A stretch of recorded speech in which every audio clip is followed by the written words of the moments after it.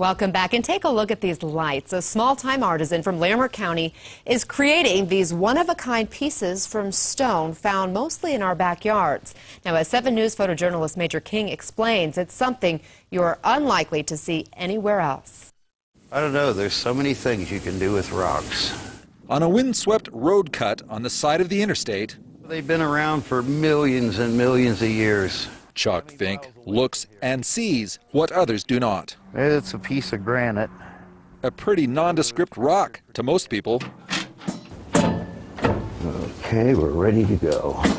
Until you take an 18-inch diamond saw blade to it. So when you cut rocks, it really changes their appearance. A lot of times it ends up something quite unexpected. And the unexpected is what you'll find in the world that is Fink's workshop near Wellington, like this Turrentella agate. Well, with shells collected on the bottom and silica filled in. Or this spaceship, this reactor, or perhaps this boat. This one I found it in the cornfield. The 61-year-old Pennsylvania native has been fauceting stone for a decade. If you think it's easy... No, there's nothing easy about it. It's rocks, hard rocks. One of the hardest of all rocks is also the most common mineral on Earth. Silicon dioxide, quartz to you and me, comes in a variety of shapes and colors. Fink has developed a specialty in crafting a translucent version of what he calls snow quartz. It starts with cutting a flat top and bottom. Ooh, it looks pretty good. Then making a 2-inch hole with a drill press.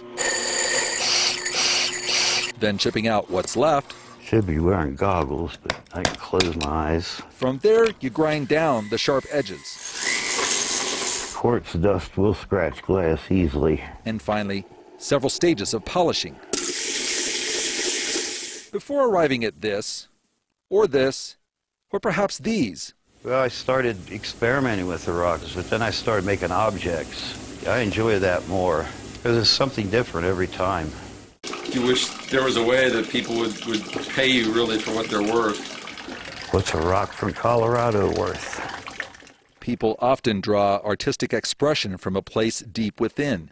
And for Chuck Fink, losing his wife, Teresa, to Hodgkin's disease was his catalyst. Oh, I think about it. I think about all the blessings we got. I mean, the rocks are a big part of mine.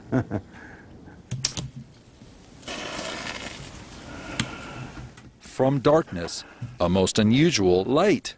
And no, it didn't happen by chance. So you're a man of faith? From a life so temporary, a more lasting sense of permanence. All this will be gone, except for the rocks. Years from now, nobody will know me. But your work will still be there. Well, they'll wonder, who made this rock?